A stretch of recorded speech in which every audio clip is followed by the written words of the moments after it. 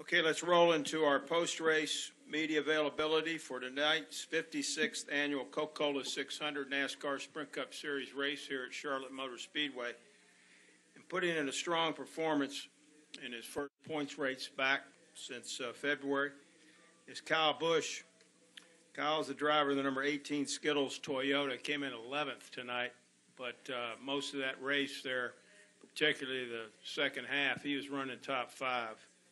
Kyle, just talk about how you feel from a physical standpoint, your thoughts about how you thought you performed over 600 miles here this evening. Yeah, I feel pretty good. All in all, I felt like that was a great race for us. We ran really strong. We ran up front. We showed we had some speed, but, it certainly is frustrating to finish where we did. That's disappointing, but sometimes you do win these things by fuel mileage races. So, congratulations to our teammates, Carl and Matt. They finished up front there. But all in all, I can't say enough about everyone at Joe Gibbs Racing, everyone pulling for me and cheering for me and helping me get back into this race car. And to get out there and to have a strong run means a lot. Real proud of my guys. Adam Stevens made some great calls tonight and got ourselves in some really good spots and up towards the front. We raced up towards the front. We battled side by side, door to door with guys for a little while. So felt good. I feel good, and I admit I probably got a little left foot soreness, but other than that, everything is pretty hunky dory. Questions for Kyle Busch? We'll take a few. Raise your hand. Questions. Stan, and then to Bob. Stan Creekmore with RPMTonight.com. How much does running a 600-mile race prepare you for next week's Dover race, which is one of the most, physically demanding events of the season? Yeah, I think this race here is actually quite relative to Dover next week. This one's endurance race for as long as it is. I think sets you up for that Dover race. The Dover race is more taxing on your body. I feel like it beats you up a little bit more. But it being 400 laps, it's a tough stretch. It's maybe not 600 miles, but 400 laps there is certainly a long time at Dover. So this was a good night to come out here. I feel good. Really, I didn't get tired or nothing like that. So it probably could go a little longer. I wish it would go a little longer right now. But about 10 more laps would have been really, really nice for us. But it is what it is. Let's go to Bob Pockris and Mike Embry, and over here to the left. Go ahead, Bob. Bob Pockris, ESPN.com. Does it matter at all that all the other 3 Gibbs guys are now in the chase? Do you think would that increase? I don't know whether you can increase focus on you and trying to get you in. I don't think so. I think it's against the rules. Last time I checked, for a teammate to pull over for you to win a race. So we don't want to do any of that stuff. But I think that. Yeah, certainly they can all kind of test around and try some stuff and try to find some things. I think we found some speed last couple of weeks. Actually, this year, the mile and a halves have been a little bit better, but I feel like this week, too, they found a little bit of speed with our cars. And, the 20 was really fast in practice. Obviously, the 19 won tonight. The 11 won last night. But all in all, it's good to be back in a race car for myself. And, hopefully we can get some strong runs and get ourselves in position to win and, put all 4 JGR cars in the chase. Mike Embry. Mike Embry, USA Today. Kyle, I know you worked really hard to get back to this tonight, but did you kind of surprise yourself in the fact that you made it all the way and also you were a contender? I'm a little surprised that I feel as good as I do. I was expecting to be a little bit more beat up and tired, but honestly, I'm not. So I don't know if that's there could be 2 sides to that. If you go week to week to week to week to week and you grind yourself out, you could get tired. Whereas though I just took a 3-month vacation, so my body feels pretty good, and it's only been beat up in the gym. So all other than that, I feel like this was a good night and a great accomplishment.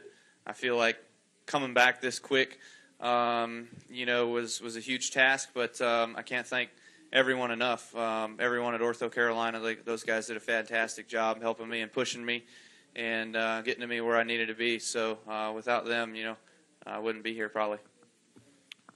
Take one more question right over here. Hey, Kyle, Rick Dollar with NetRadioDogs.com. What kind of therapy are you doing, and how's the baby doing? Therapy is it's everything. It's almost just like a workout basically when I go in there. It's a bunch of leg machines. Some extensions, some curls, leg presses, and then also some squats, some lunges, all that stuff. Just a normal kind of gym workout thing. And then the therapy kind of stuff is just doing some other stuff, some coordination type things. Walking on balance. I don't even know. There's like styrofoam, and they wobble for you, so you got to walk on those and try to keep balance and everything, and doing that forwards, backwards, things like that. So a lot goes on into therapy, and my trainer or my therapist, he tells me, oh, we're seeing some effort today, when I start sweating a little bit. So he's a nice one, I tell you.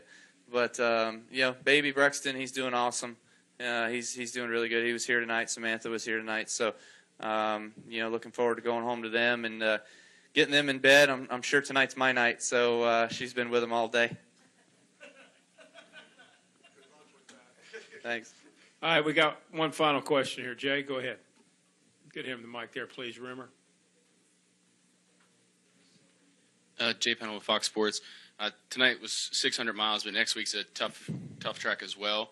How are you preparing for Dover, and what do you expect out of that race?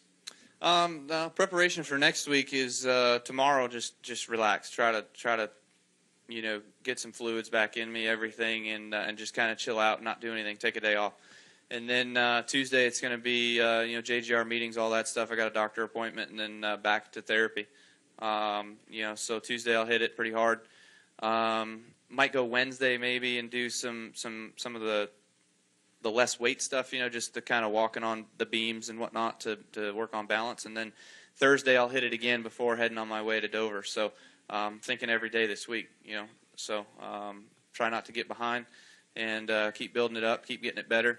And, every time I get in the race car, every time I get in the gym, everything seems to come along a little bit better and make life and daily walking and stairs and everything easier. So you might as well not quit. Kyle, I'm told we have a question in the press box. Go ahead. Lee Spencer, motorsport.com. After obviously looking like you've made a pretty strong recovery, can you talk about this week? There's been a lot of talk about comparing the IndyCar safety team to NASCAR's, and from what you've told us prior to this, but not really going into a lot of depth. How instrumental was NASCAR's safety program to getting you in the right position to where you could get to Halifax and start the recovery process? Yeah, I would agree with your statement there that NASCAR has a safety program, and they go around and they teach each racetrack to safety personnel and everything like that, or they help direct what needs to happen in a crash situation. So I think that's really good. I, however, do agree more probably with IndyCar that they have a specific team that goes each and every week. But, we do still have our NASCAR liaisons, the nurses that go to every week and come to the racetrack. So they're always up to speed with our medications and the things that we're doing and taking, and, making sure that they're always there and helping with protocol within the, within the care center. So, again, there's kind of a double-edged sword to each of those things, and having the correct doctors in the care center, thank you, is always a good thing too. Having some smart people in there, that's very appreciative. So I think it was awesome what they did. Obviously, it helped me a ton to be able to get out of that race car in Daytona and to tell them what was going on and to get me in the ambulance on a stretcher and off to the hospital in order to get fixed up. So I can't say enough throughout the whole process that everybody did from the time of hitting that wall to taking the checker flag tonight. Kyle, thank you very much. Certainly pressed to have you back. And congratulations on a good couple of weeks, and we'll see you at Dover.